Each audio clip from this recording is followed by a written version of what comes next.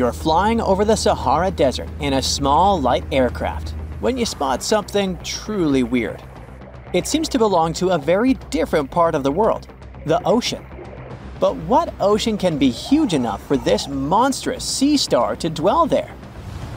You descend and realize that it's not a sea star. It's a towering dune with a pretty unique shape, and it's not alone. From afar, these magnificent sand structures look a bit like pyramids. They have pointed tops and radiating arms. Called star dunes, they're the most complex and largest desert dunes in the world. They're the tallest of their kind, but that's not the coolest thing about them. Researchers have found similar formations on Mars and even on one of Saturn's moons, Titan. Star dunes aren't super rare, but they're especially widespread in southeastern Morocco near the border with Algeria.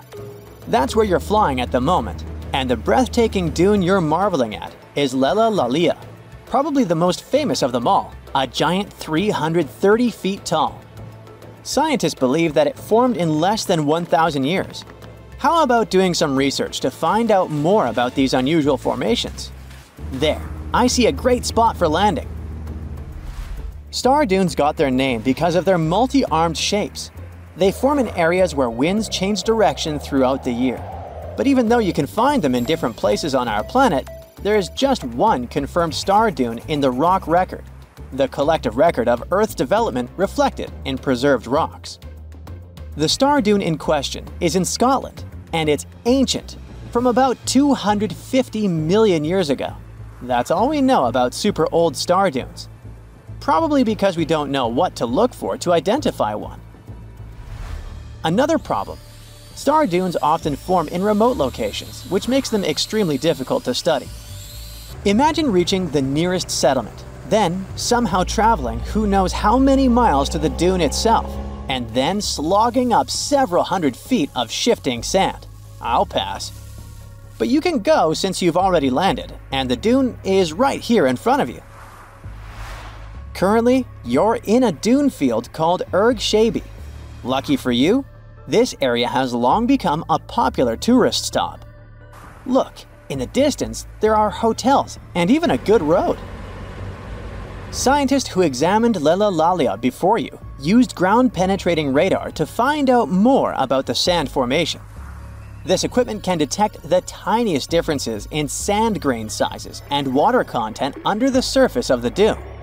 That's how you can create a picture of its interior layers. Look out! Phew, it was a close call. See this trench? The researchers dug such trenches to take samples of long-buried sands and then examine them. It's a pretty cool process.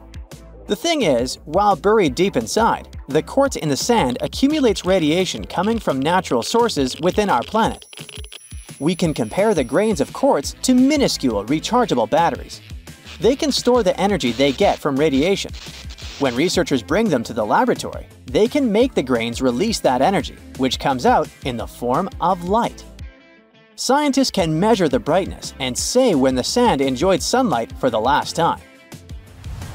Now, when those experts who dug the trenches looked inside Lella Lalia, they were shocked. The enormous formation turned out to be very young, for a dune, of course. You'd expect a dune that is several hundred feet tall to be pretty old, like thousands or tens of thousands of years. But that wasn't the case. Well, at least not entirely.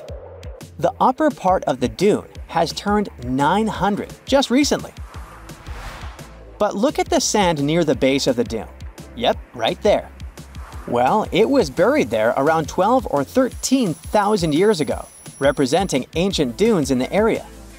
Those good old dunes were active for a couple thousand years, and then something went wrong. Because for a whopping 8,000 years, the sand wasn't accumulating there. A mystery? Scientists might have an explanation. You see, the first part of this quiet period occurred during the time when the climate became warm and wet. Yep, even in the Sahara. It happened about 11,700 years ago. It was the end of the last ice age and the beginning of a new era, the Holocene. And guess what? The Sahara went green. It started blooming like your local botanic garden. Plants started popping up all over the place, stabilizing the sand. If you had visited the Sahara during that period, you wouldn't have recognized this place.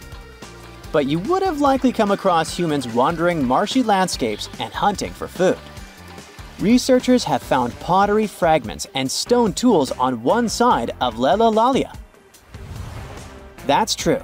As sand dunes form and then shift throughout their lives, they swallow and protect ancient remnants of life. Just dig well enough and you might find something that will provide you with a window into the past. It can be ancient fossils, anything from fossilized shells and corals to prehistoric plants. Those can offer precious insights into the history of our planet and the living beings once inhabiting certain regions. Now, it might come as a shock, but in the Sahara Desert, scientists have uncovered well-preserved marine reptiles and fossilized fish within the layers of those ancient sand dunes. They are the remains from the time when the Sahara was covered with a sea millions of years ago. Anyway, it's time to leave that ancient paradise if you want to survive. 4,000 years ago, the wet period came to an end, and the Sahara dried out again. Interestingly, our dune didn't begin building up right away. For some time, sand probably blew through but didn't accumulate. Or the dune could have started growing in a different location. And it's a valid theory since scientists have discovered recently that Lelalalia shifts around 1.6 feet every year.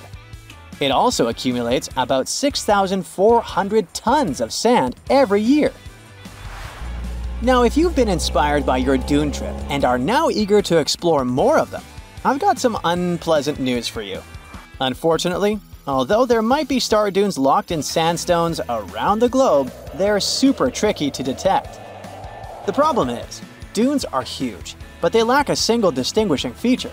So you'd really need large exposed beds of rock if you want to get a wide enough view to identify a star dune. On the bright side, there surely are places where it might be possible to do such research, but you should be ready to know that it might be just a set of various features that look like other dunes.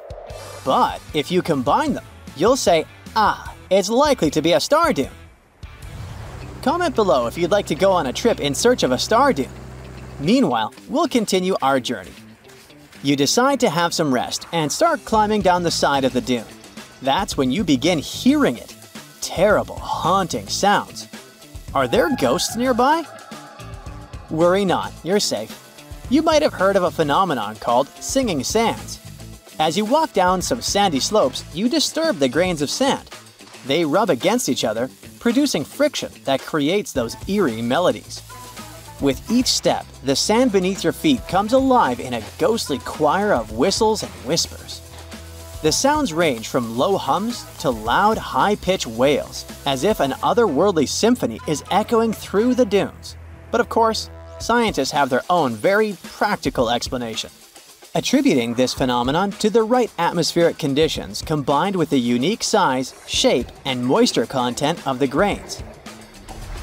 Now you've almost made it all the way to the bottom of the dune, but beware of slip faces.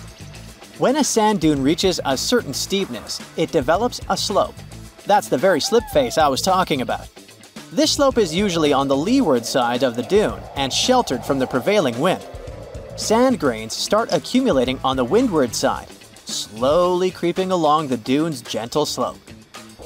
At one point, they reach the top. Gravity takes over and they start sliding down, triggering a cascading effect. It looks like a miniature sand avalanche, and I wouldn't want to end up in its way. That's it for today. So hey, if you pacified your curiosity, then give the video a like and share it with your friends. Or if you want more, just click on these videos and stay on the bright side.